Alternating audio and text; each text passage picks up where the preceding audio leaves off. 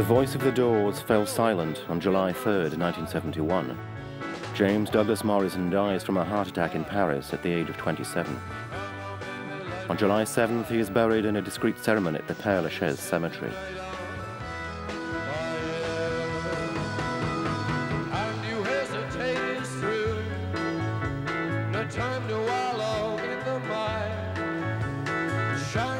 But even today, there are too many rumors, fantasies, and mysteries surrounding his death.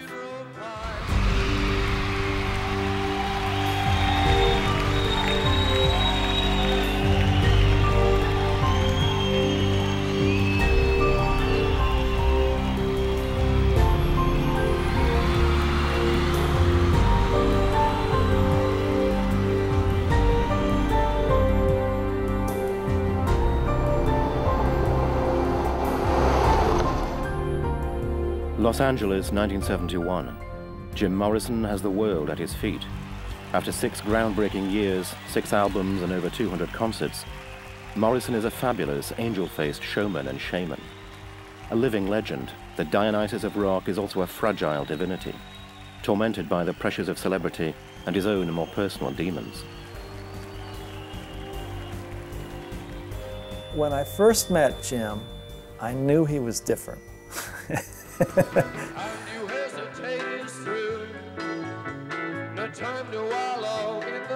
knew, to quote him, something's wrong, something's not quite right. But then at other times he was so vibrant and creative, I just thought, my God, he's going to live forever and be strong.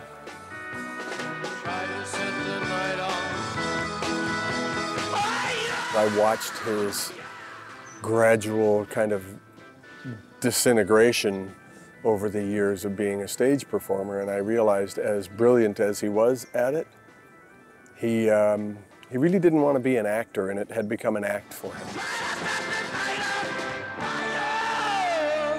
At the height of their fame, the Doors suddenly crash down to earth. The turning point is a concert in Miami in November 1969. In a supercharged atmosphere, Morrison provokes the audience. He is accused of indecent exposure on stage. An arrest warrant is served against him, and the risk of prison only too real.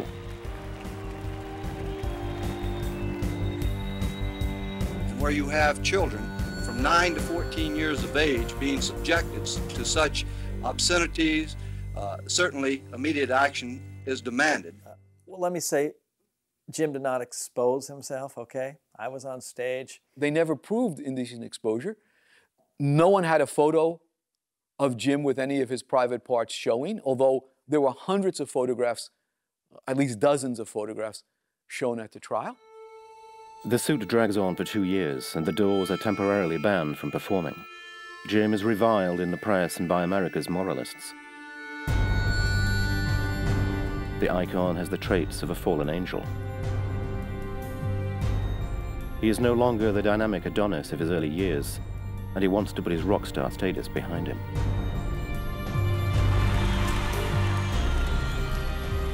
In March 1971, Jim makes the decision to leave the Doors. He announces his departure during recording sessions for their final album, LA Woman. I can remember actually, we were mixing Riders on the Storm when he was telling us this. The song Riders on the Storm has an ominous quality, you know, with the rain and thunder and whatever. And maybe there was something in that song that indicated that something was coming, his death. We were pretty clear that he wasn't coming back. And Jim wasn't the kind of person that you lured back with money or hits or, hey, you could be a star again. He wasn't very interested in that. So it was pretty clear that he'd made a life decision and was going to go pursue his real soul, which was being a writer. On March 11th, Jim Morrison leaves LA. We were waiting for the plane to be announced, and because we were talking and drinking, and we missed the announcement of the plane, or maybe the announcement wasn't made into the bar area. So Jim had to come back the next day to catch the plane for Paris. Maybe subconsciously we didn't want him to go.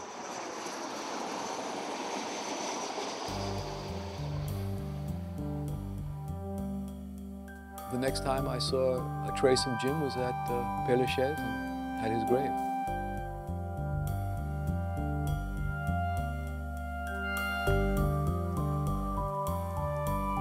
Morrison flies into Paris on March 12, 1971. On arriving, he moves into the George V Hotel for a few days, joining Pamela Courson, his girlfriend, who has already been in Paris for 3 weeks.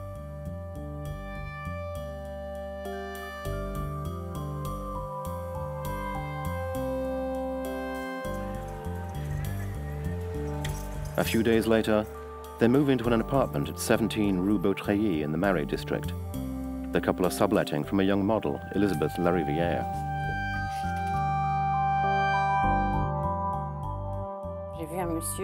I saw a man with great hair. He was charming. He came in and sat down. He didn't say much the first few days, but then we became friends. He was adorable.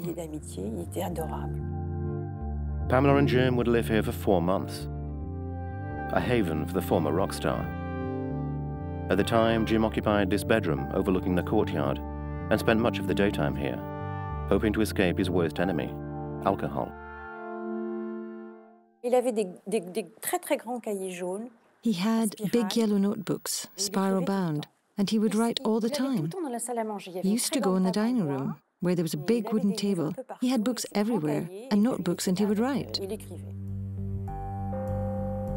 Jim writes and explores Paris alone. He loves to stroll along the riverbanks on the Ile de la Cité and in the Marais. He loved this city. He thought it was beautiful and calm, and nobody bothered him. He always had this gaping pocket with sheets of paper hanging out. Jim is entranced by Paris, the city of many writers he admires. Charles Baudelaire, Arthur Rimbaud, Oscar Wilde.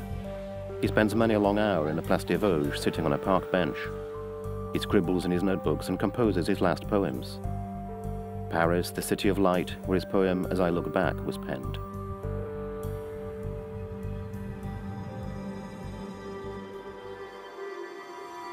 As I look back over my life, I'm struck by postcards, ruined snapshots, faded posters of time I can't recall.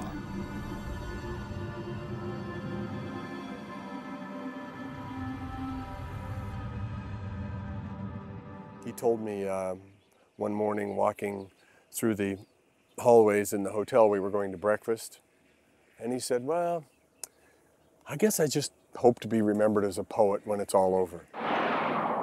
Why does my mind circle around you? Why do planets wonder what it would be like to be you? Jim the poet and Morrison the filmmaker. In his baggage he has brought 2 films made by his friend Frank Lisiandro in Los Angeles. In one of them, Highway, Jim plays the lead, the role of a murderous hitchhiker. A story of rage and destruction, a journey of escape to the big nowhere.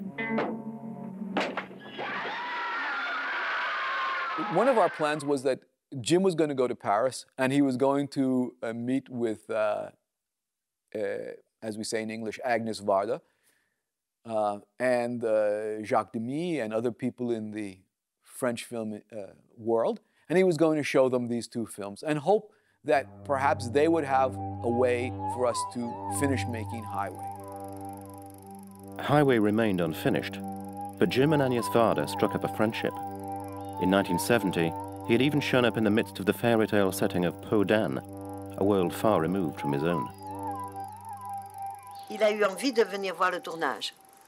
Alors Jacques était déjà à Chambord, moi j'ai pris le train avec Alain et Jim. On a pris le train Paris-Orléans, on a loué une voiture à Orléans et on a été au château de Chambord en voiture.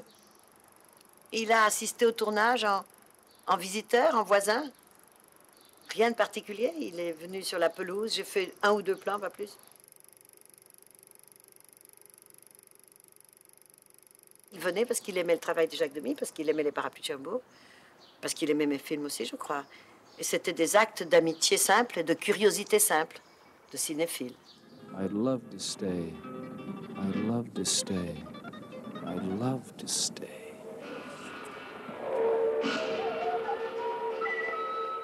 April 1971. Jim has been in France for just a few weeks and has again succumbed to the demon booze. He drinks and hangs out in bars in the Latin Quarter, making chance meetings that help overcome the boredom and solitude.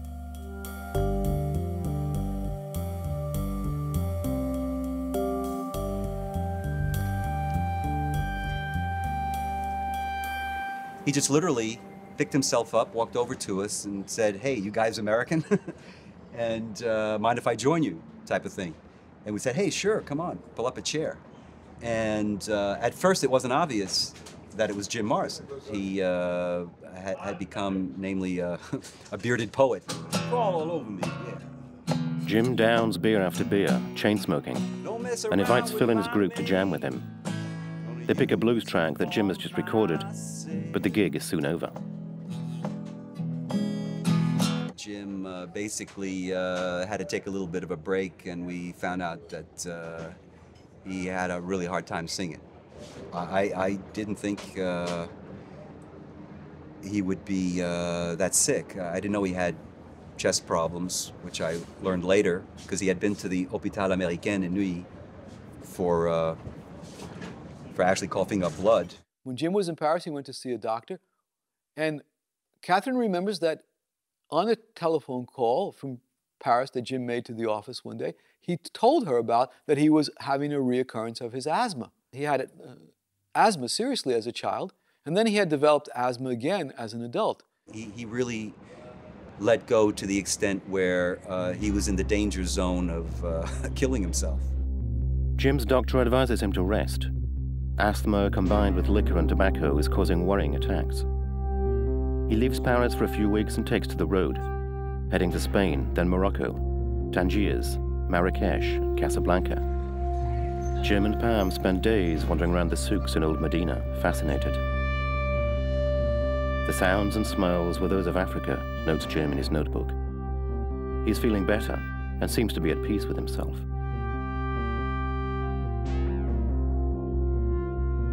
On May 3rd, 1971, they return to Paris. Jim and Pamela move into a hotel for a while in the Rue des Beaux-Arts.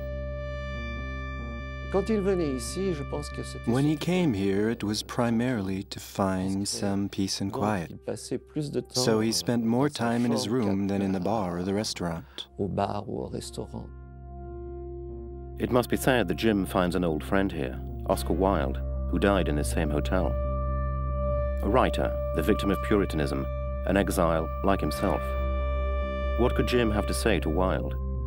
That he was condemned to join him before long? Perhaps even very soon? It's written on the stationery of L'Hôtel, and it's dated the 18th of May, 1971. And Jim says, "Dear Frank and Kathy, sorry not to have written sooner. It doesn't seem like I've been here this long. We've been traveling. In Spain, Granada was the best. Morocco, southern France, and Corsica." Then he goes on and says, "There's an extra room, so please come stay with us. How is everything? Say hello to everyone and try to get over here." Signed, Jim. Try to get over here. I like that. I think he was alone in Paris. I think he was by himself. I think he searched out for friendship, and he couldn't find friendship. In the middle of May, Pamela and Jim return to the Rue Beautreillis. They lived their own lives, went out separately. I never saw them together. I didn't feel as if I was living with a couple. Jim continues his walking tour of Paris, perhaps content to wander aimlessly. At the Café de Flore, he comes across a young actress, Zuzu, whom he had met 7 years previously. I met him 2 or 3 weeks before he died. And I saw him every afternoon up to the end.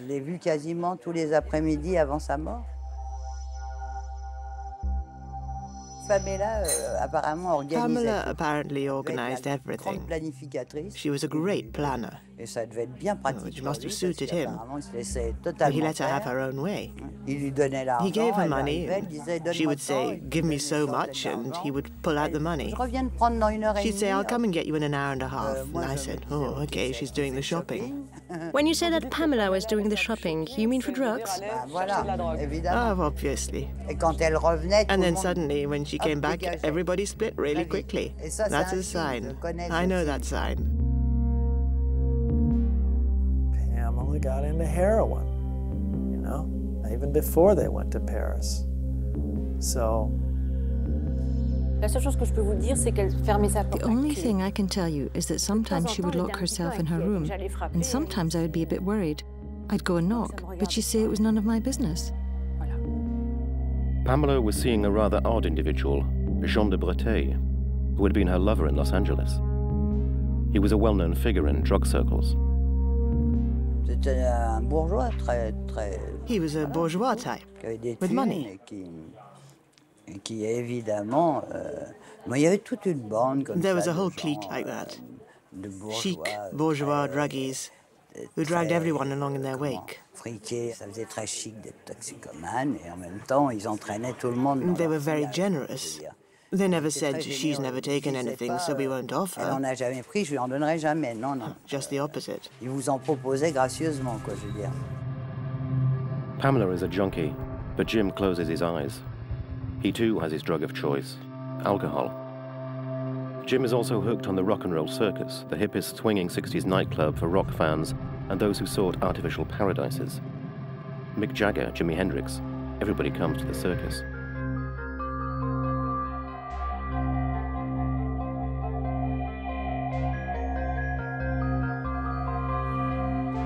One night, one of the regulars, Gilles, bumps into Morrison at the club door. He has just been accosted by the bouncers. Gilles drags him into a taxi.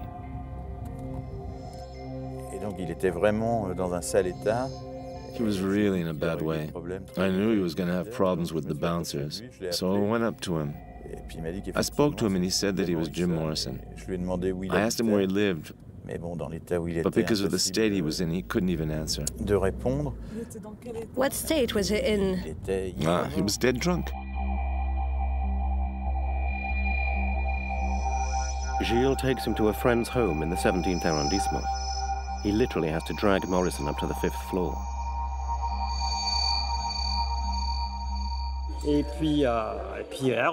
We saw Gilles come in with this guy who could barely stand up. He had this big smile. And he said, "What? Hello?" And then he fell on the bed. He fell on the bed, but I don't think he said anything. Yes, he said hello. He gave this big smile. I remember that very clearly.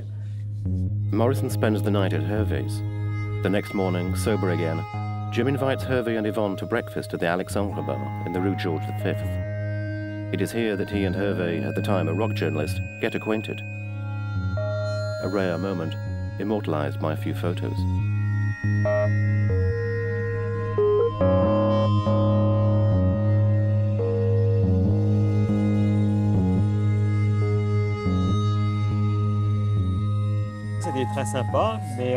It was fun, but we'd started drinking before eating, and he'd kicked off with a Chivas. And a bottle of Chivas later, he wasn't in great shape.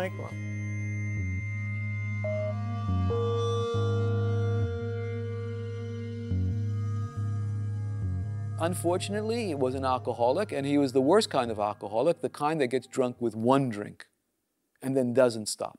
But I don't remember any of us ever saying, "Hey, man, you drink too much." None of us said that. We were too young. We didn't understand that at 27 you can die from alcoholism. We didn't know that. Hervé sees Jim on several occasions. Their last meeting takes place on June 11th to see a play by Bob Wilson, Le Regard du Sourd. Morrison is fascinated by the play's macabre tableau.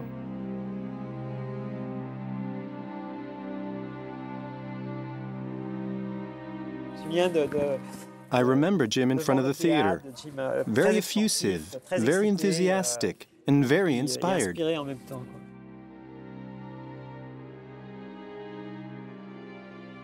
It was strange because one side of him was still very young, and he had all kinds of projects. But there was another side too, where he was all burnt out, at the end of his rope. On June 14th, Jim calls the Doors drummer, John Densmore. He called me, and I was the last band member to speak to him from Paris. And he wanted to know how L.A. Woman was doing, our last album. And I told him it was really doing well. And he was interested in making another record. So he intended to come back. No doubt. On June 16th, Jim goes into a makeshift studio with 2 pickup musicians and stands up to the microphone. Oh, no, wait a minute. He's pretty drunk. What do you want to play? How about 3 Lamb? No. This is Morrison's final recording, No, do exactly 16 days before his death. How about this one? Ready? Now, listen, I got a favorite. I wrote this myself. Well, I used to know someone fair. She had orange ribbons in her hair. She was such a trip, she was hardly there, but I love her just the same.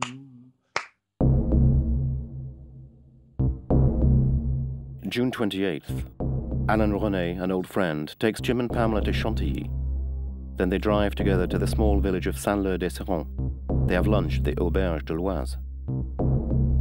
Without realizing it, Alain René takes one of the final photographs of Jim and Pamela. They seem happy.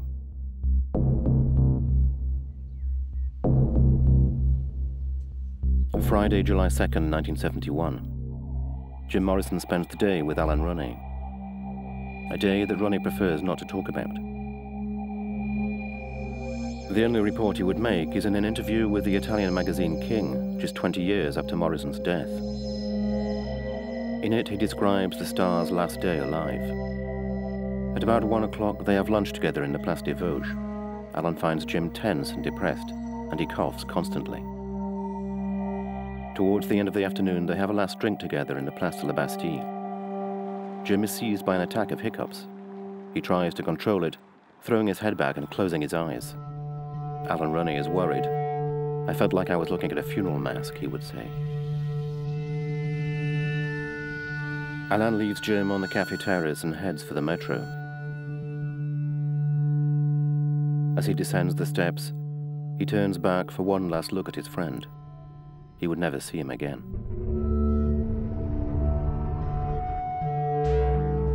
What happened during the evening of July 2nd to 3rd? The last night in Jim Morrison's life. The only official witness is his girlfriend, Pamela Courson. The events of the night, as related by Pamela, are consigned to an official police report. It would constitute the official version. At 9 p.m., according to Pamela, Jim left the Rue Beautreillis and went to dinner in a nearby cafe.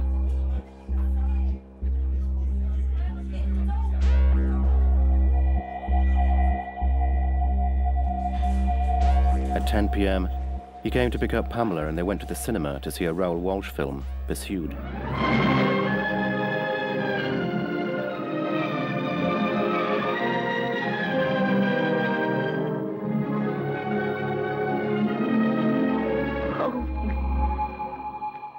At around 1 a.m., still according to Pamela, they returned to the Rue Beautreillis apartment and listened to music till about 2:30.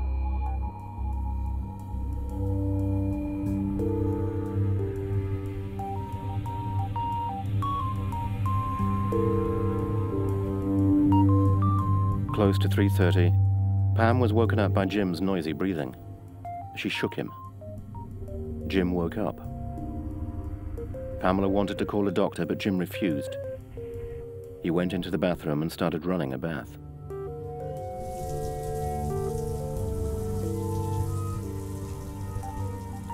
When he was in the bath, my friend called out saying that he was nauseous and he felt sick. He vomited food, then blood, and then a third time with clots of blood.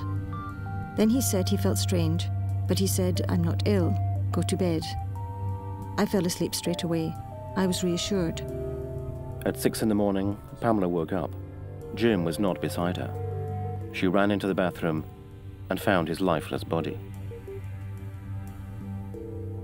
She thought he was fooling. And she said, Jim, don't do that. You're frightening me. I thought he'd had a heart attack and was unconscious. I tried to get him out of the bath, but I couldn't. Whatever she did more, she realized Jim was gone. Pamela called her friend and compatriot, Alain René. He was with Agnès Varda, who immediately called the fire brigade. Bien sûr, c'est très effrayant, n'est-ce pas? Elle s'est réveillée, il était mort dans son bain, c'est pas très rigolo. C'est même une horreur, donc elle était très angoissée avec ça. On a appelé les pompiers pour voir si on peut encore le réanimer. At 9:21, an emergency call was patched through to the fire brigade in the Rue de Sévigny. The reason for the call? Someone asphyxiated 17 Rue Beautreilly. We didn't even know if it was a man, a woman, or a child. We only knew the reason for the call and the address. It was 9:24 when the firemen arrived on the scene.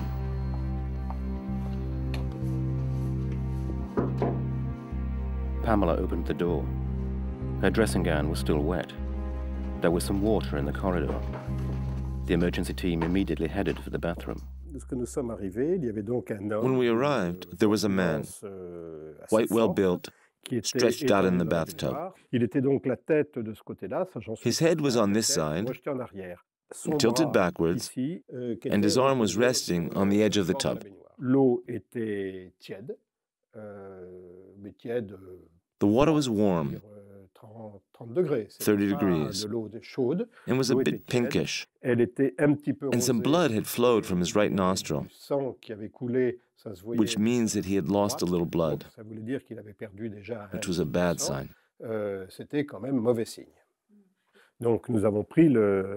So we took the body and carried it to the bedroom that the young woman who was there pointed out.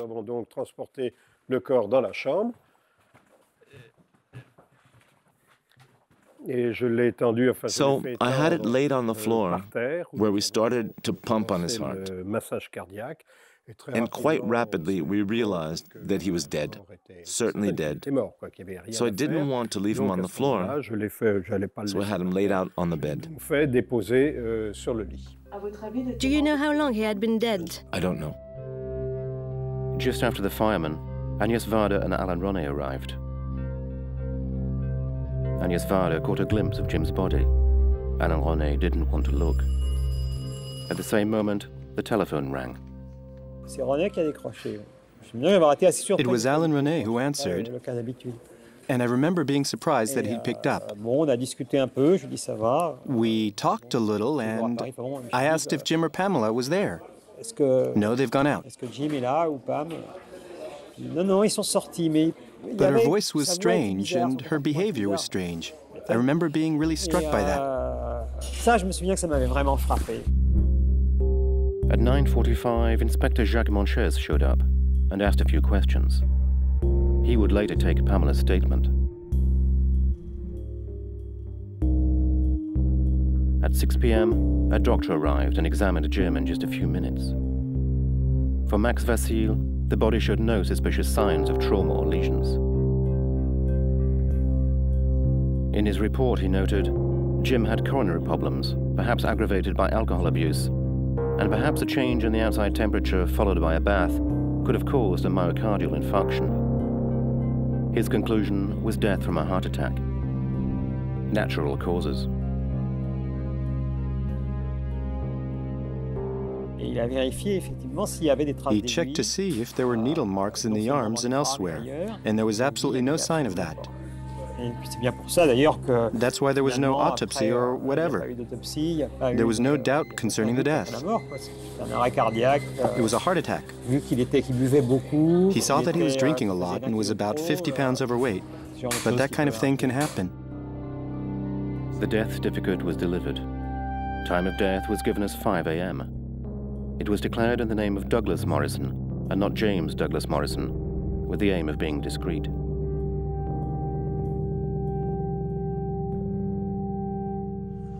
j'ai fait quelque chose que je suis sûre que Jim voulait, puisque c'était dans l'esprit de sa vie à Paris. Autrement dit, bloquer la nouvelle. And yet, whereas no one was supposed to know, the news reached the door's manager, Bill Siddons, in Los Angeles. The phone rang, and my wife sat bolt upright like this in bed and said, "Jim's dead." And I went, "What?"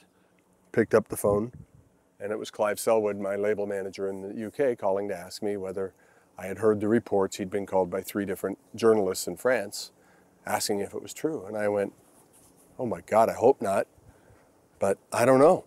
So I got up and called the apartment, waited a half an hour, called the apartment again, and I finally got through. I think I got through at about 12, and I had a conversation with Pamela. She was defensive, denying it, and then I got her to, she started to cry a little bit and admit that it had happened, and she said, "I don't want any interference," and I just told her, "I'm only here to help, not to interfere. I won't make you do anything that you don't want to do." In agreement with Pamela, the group's manager decided to keep quiet. He informed only the Doors themselves and a few close friends. Our manager, Bill Siddons, came in and just said he got a phone call that Jim had died. And I kind of sat down, and Robbie and I sort of,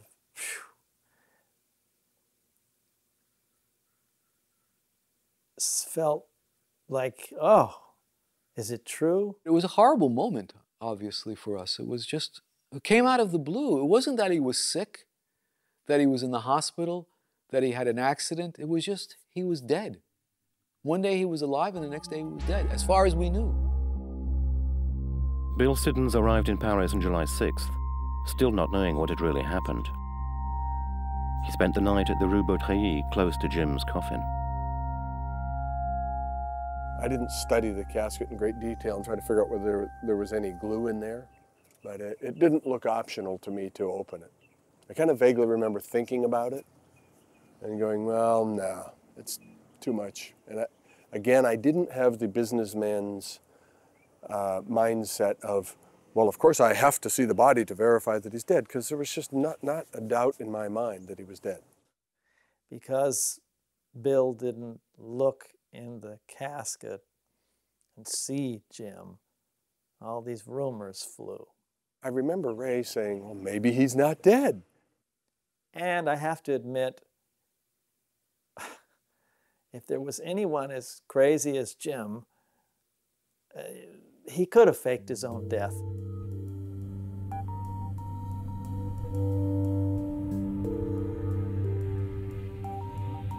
On July 6th, Morrison's death had still not been officially announced. The American embassy had been informed and also decided to keep a low profile. Behind the scenes, Agnès Varda and Alain René were dealing with funeral arrangements. Il avait dit une fois qu'il aimerait bien être à la campagne, alors on a essayé d'avoir un cimetière à la campagne et c'est impossible parce qu'il faut être né dans le village, c'est trop compliqué. Alors on est allé là où il y a de la place pour les étrangers, qui est le Père-Lachaise évidemment. Et on a fait très vite toutes les démarches possibles, de manière à ce que la nouvelle, j'allais dire la nouvelle d'agence, la nouvelle officielle, ne circule que quand il était enterré. They wanted to avoid the same media frenzy about Morrison's death as there had been with Hendrix's death the previous year. On July 7th at 9 a.m., Jim Morrison entered his other kingdom, joining the poets and writers he loved: Apollinaire, La Fontaine, Proust, and Oscar Wilde. The tiny procession stopped in the 6th Cemetery Division. Only 5 people attended the burial: Agnès Varda, Alain René, Robin, Jim's secretary, Pamela, and Bill Siddons. There was no priest and no tomb. The burial took just 8 minutes. Let me see, yeah, it's really, I haven't done this. I haven't talked to anybody about this kind of stuff. About, you know, what the experience was like at the burial. I remember pulling the casket out of the little black French station wagon, whatever kind of hearse it was. And I remember lowering the casket.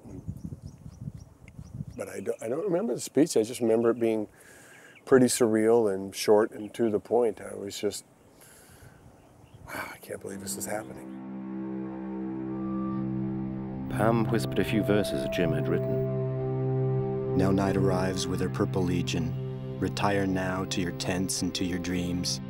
Tomorrow we enter the town of my birth. I want to be ready.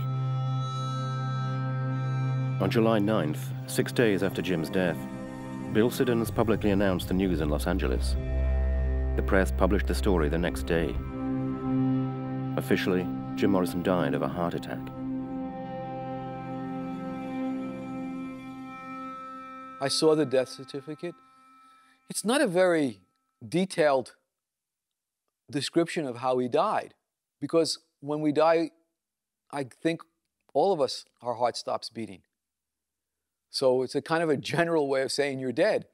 I had a lot of questions about how Jim died, and I still have a lot of questions about how Jim died. If I had been if I'd been 30 at the time, you know, as opposed to 22 or whatever I was, I might have said, Pamela, I need the whole story. I have to know the truth, and really tried to force the detail out of her. I didn't want to know.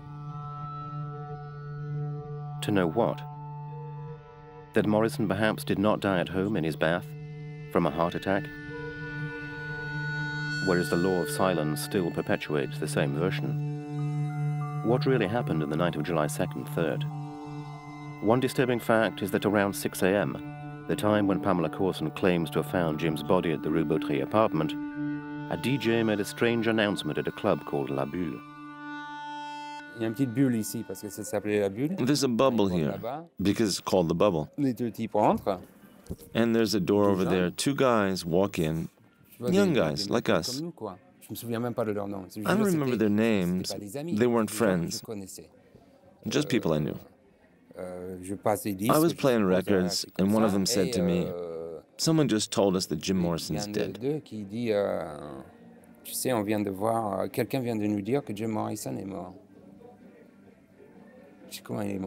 I was kind of stunned, and my first instinct wasn't to ask him, hey, how do you know that? Where? How? Questions like that. I wasn't a journalist. I just picked up my mic and made the announcement. The news was now out, although no one was supposed to know. The next morning, on Sunday, July 4th, a journalist present at La Bulle even announced it on Radio Luxembourg. Oh, yes. Rumors were circulating even before it was in the press. Who were the guys who announced that Morrison was dead? The two guys were people I knew. I know they were dealers. Do you think they could have sold the drugs to Morrison? Could they have? Well, who knows?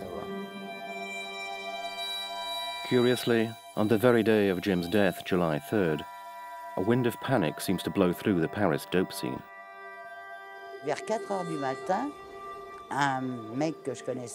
About 4 in the morning, a guy I knew well, who was a dealer, came up to me and said, do you know Morrison's dead? I said, what?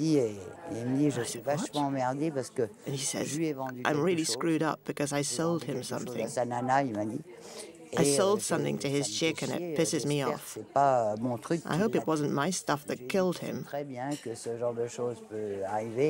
I told him, you know fine that this kind of thing can happen. Don't feel guilty. You know, he was drinking like a fish and maybe he was mixing. It might not have been your stuff. How can you be sure that you're responsible for his death? Zuzu's confidant is not the only dealer to panic. The enigmatic Count Jean de Breteuil, heroin addict and Pamela's drug buddy, also seems to be afraid of something. He made himself scarce. He realized Paris was pretty heavy at that time. And I'm absolutely certain that he went off to Morocco and that he stayed there. Indeed, as of July 4th, Jean de Breteuil headed for a family home in Marrakesh, along with his girlfriend, Marianne Faithful. He would make some strange confessions to his friends. they looked very distraught. And they began to tell me and my wife that they had just come from Paris, where they had found Jim Morrison dead in the bathtub in his apartment in the Marais. In the middle of the night, he said he got a frantic call from Pam saying, "Jim is in the bathroom, the door is locked, he's not responding, I'm very afraid, help me." Morrison was turning blue and was, stiff as a board and was obviously dead. There was nothing they could do for him. That freaked them out even more. This version is in complete contradiction to Pamela's statement. She says nothing about having seen Jean de Breteuil or Marianne Faithfull in the Rue Boutry. But how could she benefit from lying? Did she perhaps want to protect herself and Jean de Breteuil from a police investigation? I think the Count was terrified of staying in Paris because he was a drug addict and they would have wanted to know more about him and they would have liked to find out where the drugs came from that killed Jim Morrison. And of course, he said nothing to us about that. Jean de Breteuil died 1 year after Morrison from an overdose, taking his secret with him. As for Marianne Faithfull, she has constantly refused to say a word about these events. If she says she wasn't there, then she was lying through her teeth the whole time we were together in Marrakesh, because when she came over to the house a few days later, we talked about it again, and they told the same story the same way to me and my wife. Morrison was an alcoholic and ill, there is no doubt of that. But on the night of July 2nd, 3rd, did he also start using hard drugs, namely heroin? In the article that appeared in King magazine, Alain René tells how Pamela admitted to him at the time that she and Jim had sniffed drugs together that very night. Morrison had apparently started using before the day of his death. Pamela was messing around. He criticized her for it. So, but I'm sure he dabbled. Jim Morrison died of an explosive cocktail: fragile health, alcohol, and dope. But did he really die in his bath at the Rue Boutry apartment, as the official version claims? Pamela Courson affirms that they spent the night there. This is probably not the case. He was in fact seen at the Rock and Roll Circus, one of his favorite haunts. I was at the foot of the stairs, almost at the bar. And then Jim arrived. And he was in no better shape, no better or worse than usual. He just showed up quite normally, like a guy who'd already had 2-3 drinks. And we chatted very briefly. How you doing? You want a drink? Yeah, later. And he went to sit down. He arrived alone, but was looking for some friends, I think. Around 3 o'clock, I didn't see him again. Shortly afterwards, a waiter called Sam Burnett. Someone had been found unconscious in the toilets of the Alcazar. At that time, the Alcazar had an entrance on the Rue Mazarine, and the door to the Rock and Roll Circus was on the Rue de Seine. But the two clubs were connected by a long corridor. At one point, someone came to get me at the bar because someone had locked themselves in the toilets and no one can open the door. So I went along. I was told that a guy had been found there unconscious and that his friends had taken him out via the street door on the Alcazar side, which is the Rue Mazarine. They told me the guy was really wasted to the eyeballs and his friends had taken him away, so I didn't see who it was. I don't know who it was. There was a big question mark about who was behind that toilet door. The question is perhaps not so unanswerable. For Jim Morrison was definitely at the Rock and Roll Circus that night, which totally contradicts Pamela's statement. Jim's presence there on the night of his death is confirmed by further testimony, that of a veritable night owl, a regular customer at the Rock and Roll Circus. This woman has until now kept silent about the drama she claims to have witnessed. I come out of the toilets and I see the cubicle on the right. And I saw this person who at first had like a blackout. And someone said, "Hey, there's Morrison who's sick. He's ODing." And it's true, I saw Morrison collapsing. He was in a really bad way, and he just collapsed. How can you be sure he died from an overdose? Because I know the person who sold it to him. They sold to him directly? Yes, directly. From what I understand, putting the pieces together, I think it was de Breteuil or someone in his entourage who had a contact in Marseille to get good quality heroin. What happened was, the evening the dope arrived, for one reason or another, the others weren't there. Jim was the first to arrive at the rock and roll circus. This guy arrives, he sees Jim and says, "I've got what Pam ordered," and he takes the package. He took the package, and in all likelihood, he tested the heroin ordered by Pamela and de Breteuil, heroin that was particularly potent. It was 90% pure, whereas usually, from what I've heard in the papers and around, it's maybe 20 or 30%. Imagine someone coming across a bomb like that, and on top of that, doing a load of alcohol, because Morrison drank a lot. It must have been like a bomb in his system. It must have blown his head off. And so that night, Nicole saw Jim Morrison when he was taken ill, and when his friends discreetly removed him from the nightclub. It was from here, in my view, because I saw him, that Morrison left, or he was taken out, because I believe he was already dead.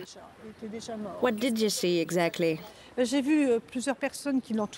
saw several people around someone who was completely inert, holding him up, but he was more lying down than standing up. I saw a woman and some men around him. People in dark clothes, I remember. They were well dressed compared to us, who were dressed like hippies. Who could the people transporting Jim have been? De Breteuil, Pamela, and other junkie friends? And why, on returning to the Rue Beautreillis, did they give him a bath if he was in such a state?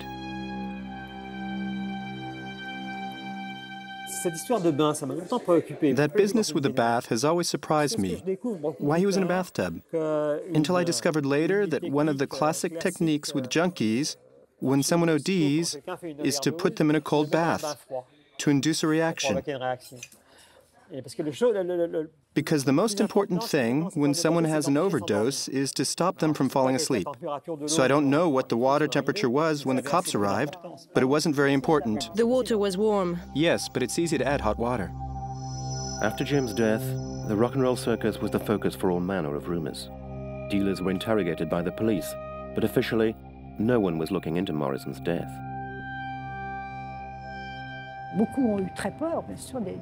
A lot of people were scared of the fallout, of the consequences that might result, like the club being closed down or raids on the customers who might have frequented the place, whether they were well known or not. The owner, Sam Burnett, knew about this? Of course. Burnett was pretty discreet afterwards because he didn't want the cops around. He'd already had problems at the rock and roll circus before because there'd been smack going around and the drug squad knew about it. So he had every reason for being as discreet as possible. Was there a blackout over Morrison's death? Obviously. It was clear that at the time it was easy to hush things up. Particularly when the main players in the affair remain silent or disappear, like the principal witness, Pamela. Her version of the facts would be unchanged, right up to her death in 1974 from an overdose.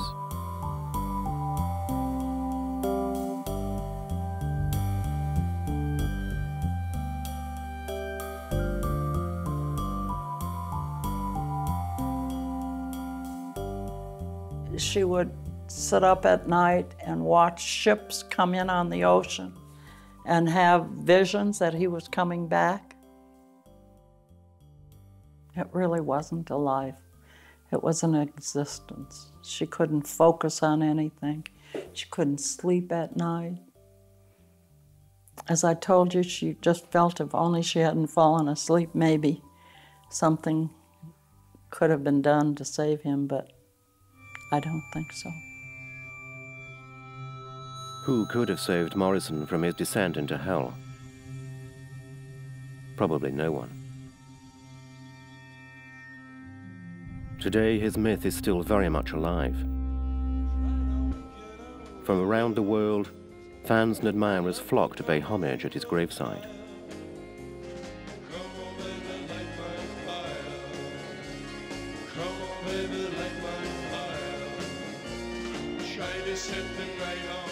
"20 years after his death, Jim Morrison's parents had an inscription put on his tombstone in Greek.